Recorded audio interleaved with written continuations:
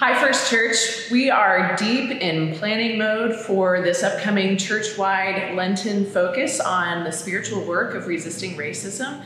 And we wanted to take a minute to have a conversation on video and share that with you a little bit about why we are doing this and exactly what we're going to be doing during this season of Lent, and just to invite you to be a part of it and to be open to that journey with us. So let's start, Kathy, let's start with you. Could you share a little bit about the history of studying racism at First Church and what's been done so far? We've been doing small group studies on racism for 5 or 6 years already, and these studies have had a significant impact on those that have participated, and so we'd like to take the conversation wider. And include the whole church, right? Mm-hmm. So absolutely. Bringing it out to everybody. So Devin, you have really dug into this conversation about racism personally yourself, and had some really major experiences and done a lot of study yourself, and then brought the youth ministry into that as well over the last few years. Could you share a little bit about racism as a problem that we need to address in church? Yeah. I think when we think of racism, we think a lot of the civil rights era and the prejudice that was so clear with segregation and Jim Crow, that today when we look around, it might be easy to think, well, that was a thing of the past. But when we really consider the system that is racism, not just the prejudice against other people, but the system that's in place that built this country, it really informs us of the ways in which every aspect of our life is determined by race, and especially in America, be it where we live, where we go to school, where we go to church, the type of friends that we have, where we feel most comfortable. All of those are influenced by racism, and it's the system. It's not just the way in which we feel about one another. So let's talk a little bit about what we're actually going to be doing during the season of Lent, how we're approaching it. Everyone is coming at this from a different starting place as we begin this Lenten journey together. So we have taken a multi-layered approach, right?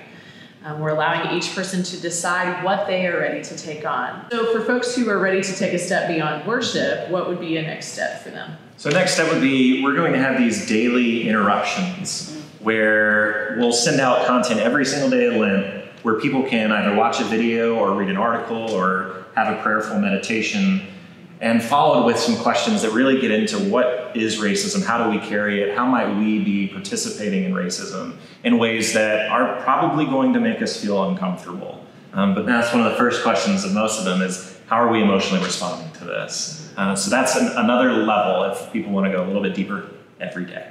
Awesome. So then talk to us about the book study, Kathy. Right, one of the most important steps we're encouraging people to take is to read the book White Fragility. This book explores the counterproductive reactions that many white people have when challenged about race. So we're going to be having small groups where we're inviting folks to read the book together, to have those conversations, and to journey through this book during Lent.